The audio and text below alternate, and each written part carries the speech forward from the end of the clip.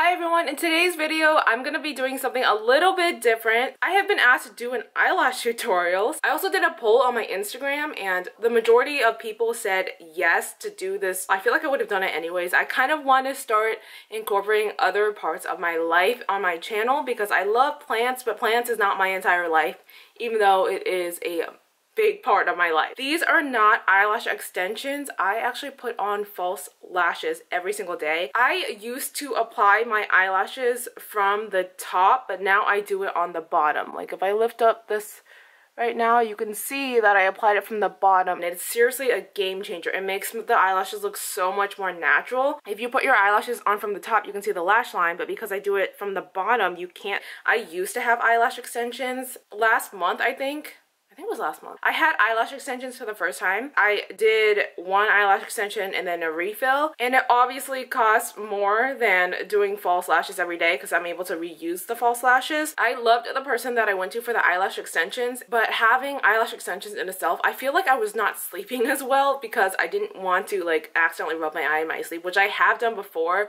when I had the extensions and I woke up in a panic thinking I ripped them all out. Doing it this way, I don't ever have that weird awkward period. You know when the eyelash extensions start to fall out and you have like weird ones in all different directions before you get your next refill. This way prevents all of that. I'm saving money and I'm actually able to rub my eye. At the end of the day, I just take them off and I'm able to just wash my face normally. I don't have to be careful around my eyes. With that all being said, I'm gonna go ahead and get started on this tutorial. Please excuse the appearance. I'm looking a little rough because I just woke up, but I'm gonna show you exactly how I do my eyelashes every single day. So I'll just start off with the one that I use, and these are the Ardell Demi Wispies. I like the Demi Wispies opposed to the normal Wispies because it looks more natural. If you can see just how the lashes are. I think the Wispies, it just is the same length all throughout or something like that, and that's a little bit intense for me. This comes in a pack of 5 and I'll link it in the description below. I think a pack of 5 is only like $11.99 and I'm able to reuse the lashes over and over again.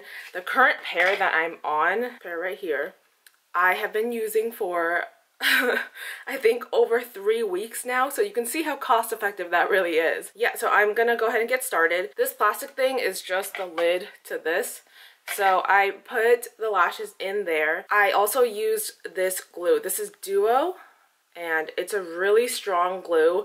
This method I have tested in the Philippines, and if you know anything about the Philippines, it's extremely hot and humid. I went to a wedding where we were in a tent without any AC, and my makeup and lashes just stayed on the entire time. That says a lot. I trust this glue. This one is the dark tone one, so it basically dries black. I have a mirror right here, but I normally just stand looking at the mirror and I lift my eyelash up and do it. But for filming's sake, I had to do it this way. So because I used to put the eyelashes on from the top instead of from the bottom, like under the lash line, I used to put the glue on a different spot. This is the lash. This is how it's supposed to go. I'm gonna put the glue on the very top instead of coming from the side, if that makes sense. Pretend this is my lid. I'm gonna kind of put it on like that, and because of that, I want the glue to be on the top. This is why I'm not a beauty guru. It's really important to make sure that you're getting the middle part, you're getting enough glue. You don't want a crazy amount of glue, but you need enough, obviously, if you want your lashes to stay on. I've never had any issues with my lashes coming off, and I was doing this every single day in the Philippines. Make sure you put enough in the middle, and then the sides, you don't want it to start coming off. And then I'm gonna do the same thing with the other lash. Like, this method takes me a few minutes to get ready in the morning. So that's enough glue, and I'm putting it back in the tray. I'm gonna grab the first lash. Hope you're gonna be able to see. I need to move this plant. I'm in an awkward spot to be doing this. Make sure you don't put it too close to this part, because then if your lash comes further out than your eye, it's gonna make your eye look droopy. Some people actually cut it. I don't cut it. I just slap it on. That depends on your eye shape as well and how big your eyes are. I'm gonna hold it from the middle. Hold my eyelid up like that. Sorry, this is really weird looking, but you're gonna put it at the bottom of the lash line. You're not gonna put it too close to your eye. Like, you don't want it touching your eye. It's obviously gonna irritate it. So come in like this, and I hope you're able to see.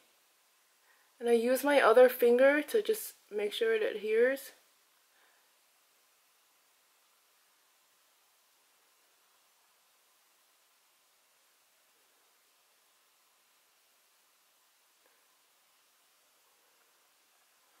And then I'm going to use my finger to kind of push it up and make sure that it's in the right spot.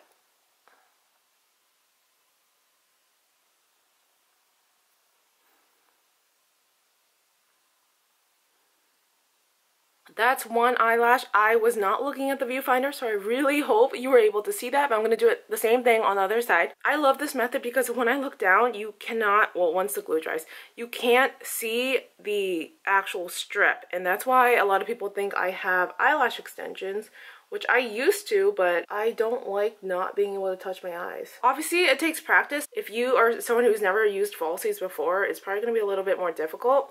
But if you've been doing it on the top, I think it should be a little bit easier. But it takes some practice if you're doing a completely new method. So I'm just going to hold my lid up again.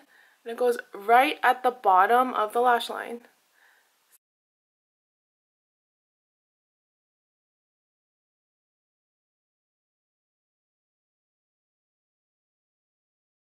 I really hope that you're able to see that angle. If not, then I hope my directions were kind of clear. That's the majority of my routine. So I already had some sunscreen on and I don't have any concealer on right now. So because of my under eye bags that I've had since I was a little kid, I am gonna put it on so I can cover that up. But that's it with the lash part. When I had eyelash extensions, I think it pretty much looked the same. This is Too Faced Born This Way concealer, and I am just gonna put this on the bottom. It hides a little bit, I guess. This is the Tarte Lights Camera Splashes mascara, so it's the waterproof one, and I love Tarte because they have natural products and it works really well. So I'm just going to put this on the bottom. That is my entire day-to-day routine. That's all I do in terms of makeup. I don't do anything else unless I'm going to like a wedding, then I'll do the eyeshadow. As I've gotten older, I wear less makeup. So I used to wear a ton of makeup when I was in high school, just everything, and it was taking me like an hour to get ready. So my entire makeup routine day to day, going to work and everything, normally takes me about 5 minutes if I'm not having to explain how to do it. So this one obviously took longer. I love how simple it is. With more practice, the faster you are able to do your lashes. Now that I've shown you how to do this, I'm going to cut to when we went to a plant shop and saw a lot of rare plants. Some of the plants I've never seen in person, so that was really exciting to see. There are a lot that were on my pluck it list. This one is 85, I think. Silver Sword, I have it at home though. But... oh, this one doesn't have a price on it. This one does. Yeah, this one's 85. Oh, I totally forgot. I'm blanking out on the name of this one. It's philodendron something. This one. I just repotted mine. The philodendron Birkin. It's been on my list. This one's not as white as the one over there, but it's 95. This is a really nice. Yeah, this one's a really pretty one. And then they have, this is the Thai Constellation. How much is this one? This is $220. Oh, the Variegated Monstera. This is $150. That one's $300 for the Thai Constellation. This is the Glorious for $125. Look at the Tetrasperma. This is the Rapidophora Tetrasperma. It's not for sale though. It's a sample one. It's so cute. It's from this one is Taiwan. gorgeous. The Vetia, so the much Vetia. white on it. Oh yeah.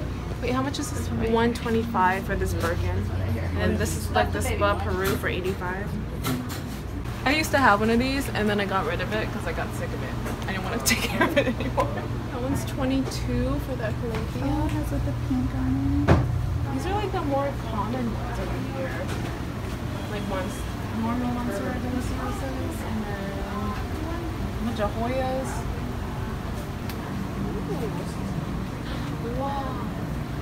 Look how big is these? Size of my hand. That one's pretty. Peperomia Frost. 22 for this Syndapsis pictus. Hoya Curtsii for 32. Oh, bunch of little whale things for $45. $30. It's really cute. The single leaf one. So I am going to be doing my first giveaway ever, and this giveaway is on my Instagram. It's for my 1-year anniversary of being on Instagram. I started my Instagram on August 1st of 2018. This is just a thank you for those who have been following me for a long time. There is going to be a photo over on my Instagram about the giveaway. The rules are all on there, but for 5 extra entries, be subscribed to this channel, like this video, and comment down below your Instagram handle and Minimalist Callie giveaway.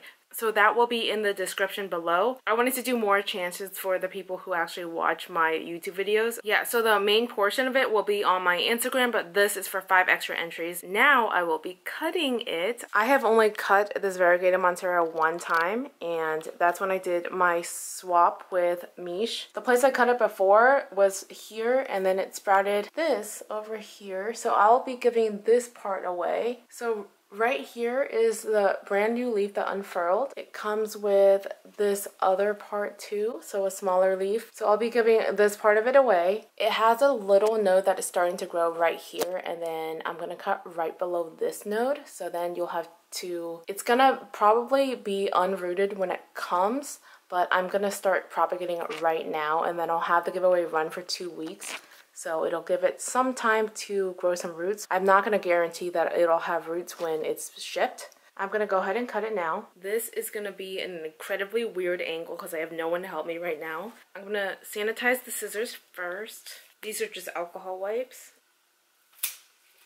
This right here is the cutting I'll be giving away, and there is the node right there, and then there's another node right there, and there's eventually going to be new growth that comes from this one.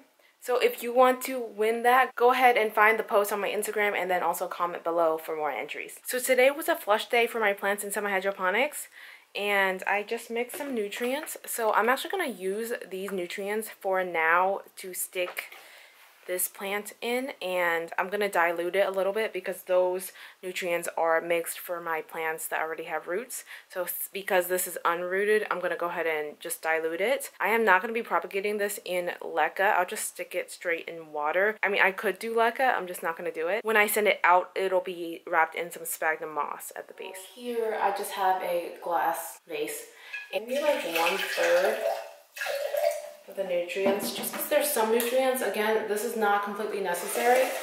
Could just be straight water. I'm gonna stick this in here.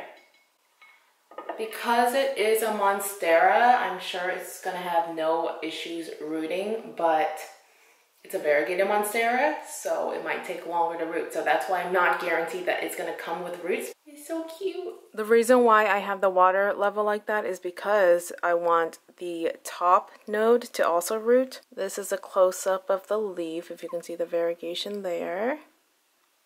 This is the little baby leaf.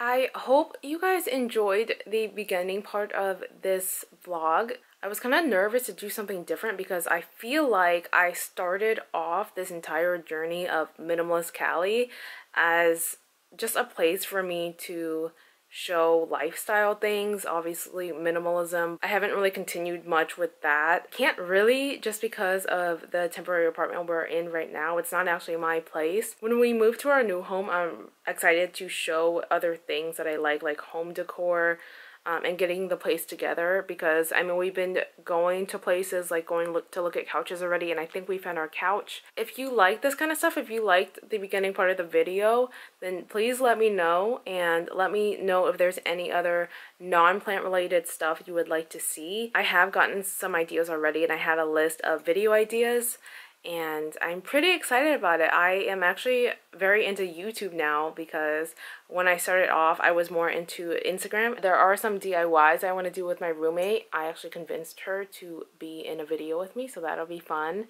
because now she's turning into a crazy plant lady. And so she has her own bucket list going. I really need to go to the gym because I have been stalling. I have actually been working with my plants all morning, and then when I was almost done, I had to spend even more time. I dropped everything, but that's kind of the story of my life. Yeah, I'm gonna head out to the gym now.